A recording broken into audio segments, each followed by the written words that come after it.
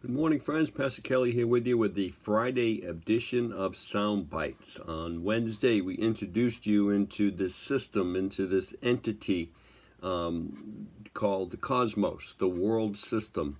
We established that the devil was the president of the world system, and this world system, this cosmic, that's the Greek word for world in the New Testament, is a counterfeit system. Its main and only purpose is to undermine and supplant the kingdom of God.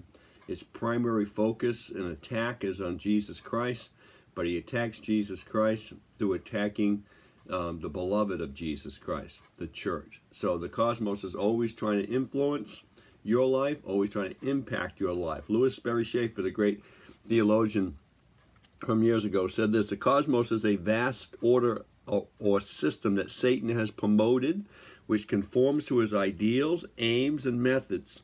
It is civilization now functioning apart from God, a civilization which none of its promoters really accept God to share, who assign to God no consideration in respect to their projects, nor they do ascribe any causivity to them. This system embraces its godless governments, conflicts, armaments, jealousies, education, culture, religions of morality, and its pride. It is the sphere in which man lives. We live here. We breathe it. It is what he sees and what he employs. And to the uncounted multitude, it's all they ever know. That's the world. All they ever know as long as they live on the earth.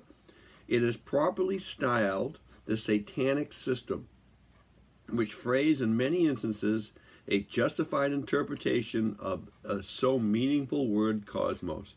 He said it is literally a cosmic Diabolicus. I've always liked that. That makes it sort of make sense. So this world system has a quiet, subtle voice. It's like that app riding in the background. You know, when you're on your iPhone or your iPad and you realize, boy, this thing is sluggish, and you realize you have 92 apps open. You have to start sliding them all out of there because all this stuff is running in the background. That's the cosmos.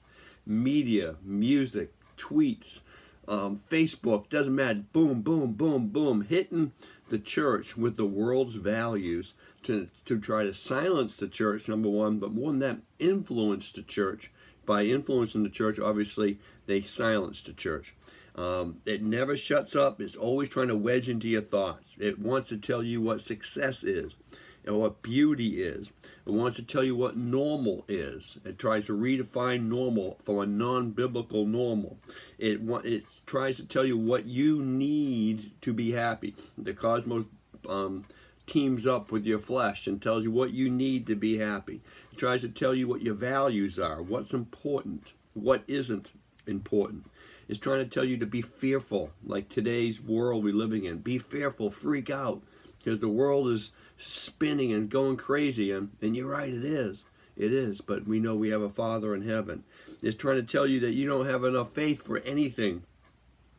Focus on the here and now and not the eternal. Is trying to sell you the security of the moment instead of knowing that our lives are secure in heaven forever. Again, it's always trying to take this lying system, is always trying to replace what God gives us and what God says with its own stuff. And the church subtly, if we're not careful and we don't hide ourselves in the Word of God, begins to believe its lies. And the cosmos has been successful in so many cases in the church. Jesus bless our words in Jesus' name. Amen.